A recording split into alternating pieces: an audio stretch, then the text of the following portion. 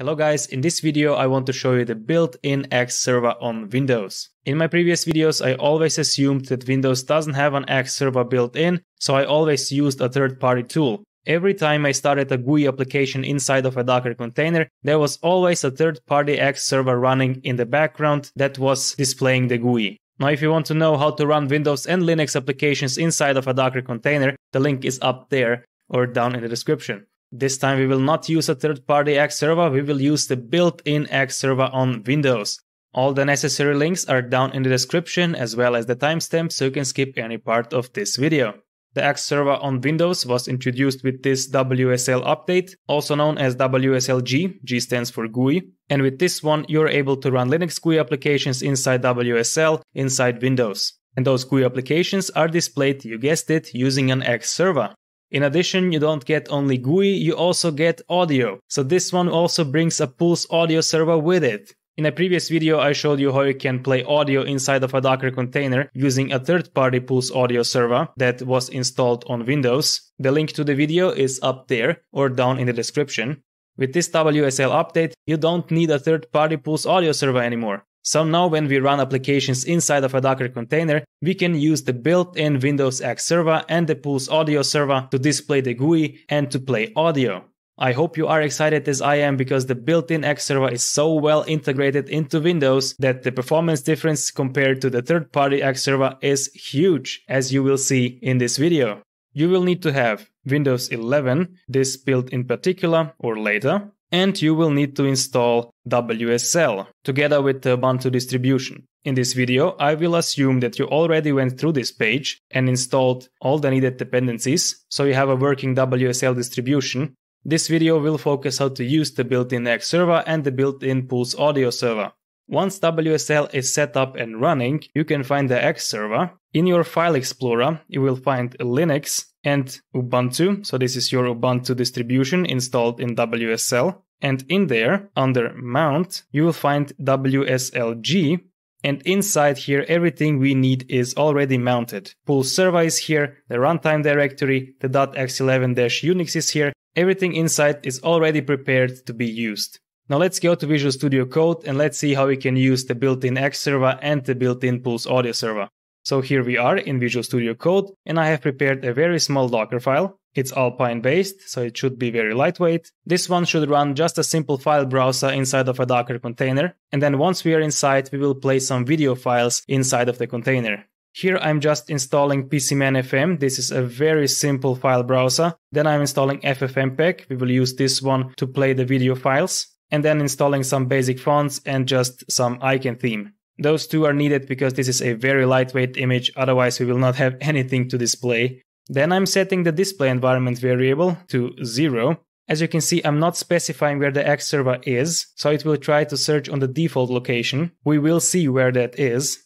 And then I need audio, so I'm setting the PulseServer environment variable to /temp/PulseServer. So we will need to make sure that the PulseServer is at the right location. And then I'm just starting PCMan-FM, the simple file browser. And that's it. Let's build this image. Go to Terminal, New Terminal. Make sure you're in the right folder and write docker build-f, the name of the Docker file. In my case, this is Dockerfile-video. And -t, the name of the image. I'll call it Docker-video. And a dot for the current folder and enter build. Image is ready. Here it is in Docker Desktop. It has 165 megabytes. And now let's run this one. Go to Run. And in here we need to specify the path where the XServer and the PulseAudio server are located. We know where that is, WSLG. It's in here as I showed you previously. So just take this path, copy it, and just paste the path in here.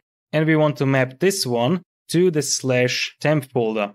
So this will map the WSLG folder to the temp folder. And you guessed it, this is the default path where Linux will search for the XServer. And we also specified that PulseAudio is inside there. So we should be good to go. There is also another folder that I want to map. This one here in Visual Studio Code. So let's add this one as well. Click on the plus sign. This one. This is the one. You can also see it down here. Alright. And I want to map this one to /app. Now this folder will be mapped to the /app folder inside of the container, so we will be able to play those video files. Alright, let's try it out. Run. And here it is, PCman FM. So this one is running inside of the Docker container and it is displayed on Windows using the built-in XServer. If you're running this for the first time and WSL is not yet up and running, it will take a bit for WSL to set everything up, but eventually you will get this window, so be patient. So let's check the temp folder first. Let's also show the hidden files. And yes, as you can see, everything is mapped properly. Here is PulseServer, runtime directory, and the .x11-Unix folder. Of course, everything is mapped. That's why we are seeing a window. So now we are sure that the XServer is running because we have a window. Let's see if audio is working. So let's go to the other mapped folder, to the /app folder.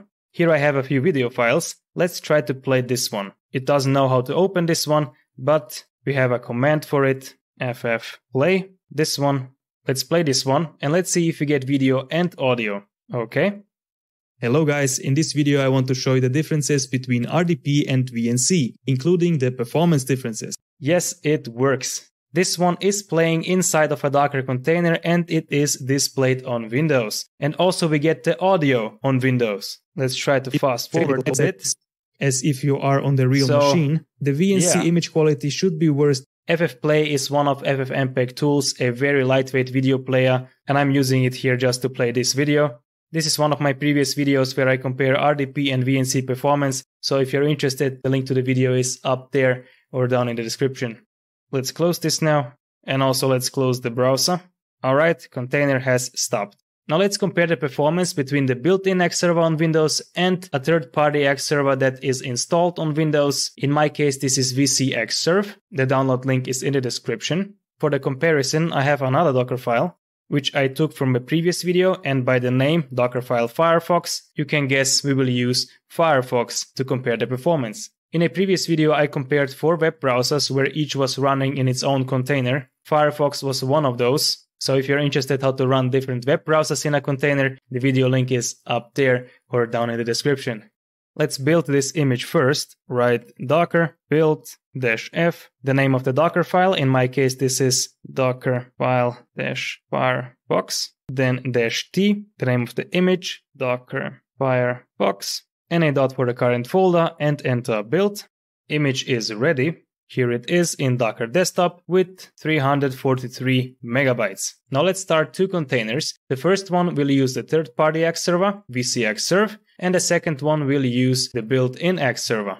We will not start it here in Docker Desktop, but in Visual Studio Code, PowerShell. First I will start the third-party XServer, XServer, and I will copy the command over, paste. This is it, enter. Now XServer is running. Let's start the container now. Write docker run -d because we want to start in a detached mode, because we will need the terminal also for the second one. Then I will override the display environment variable to host.docker.terminal:0. This will be resolved to the IP address of my host system where the XServer is running. So this one will use XServer. Then -t, the name of the image, docker firefox. And the command we want to start Firefox. And start, enter. Here it is, as you can see it's building up. Alright, now this one is running inside of the first container and it is displayed using the third-party XServer. Let's dock this to the right. And now let's start the second container. Docker run -d. Here we need to map the folder. I will copy the path to the built-in XServer from my cheat sheet. Paste. This is the same path that we mapped previously. Now a colon, and we want to map it to the /tmp folder. Then -t, the name of the image, docker firefox, and we want to start Firefox. Let's start this one, enter. Here it is. Probably you already noticed how fluent this one was. Now let's bring this one to the left, like that. So we have 2 containers running Firefox. The left one is displayed using the built-in XServer and the right one is displayed using the third-party XServer. Now let's open YouTube. I will paste the link here and enter and paste the link here. You can see how this one is building up. You can probably tell that this one is taking way longer. First, let's try to scroll around the page. This is the built-in, very fluent, no problems here. Let's try the third party.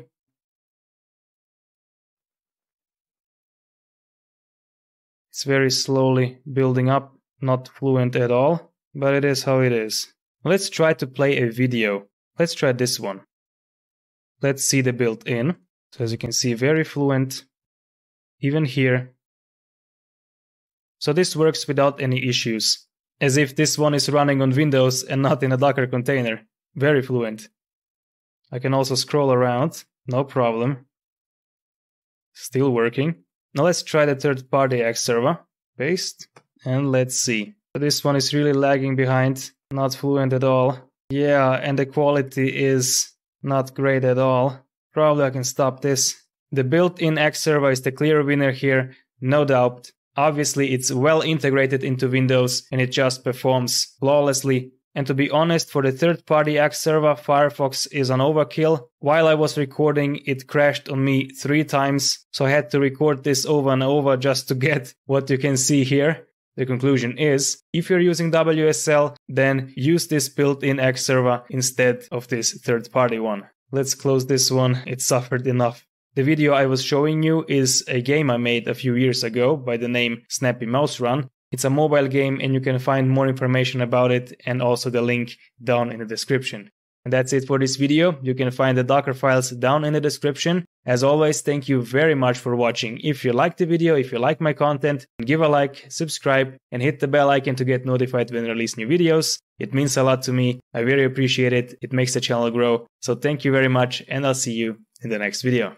Bye.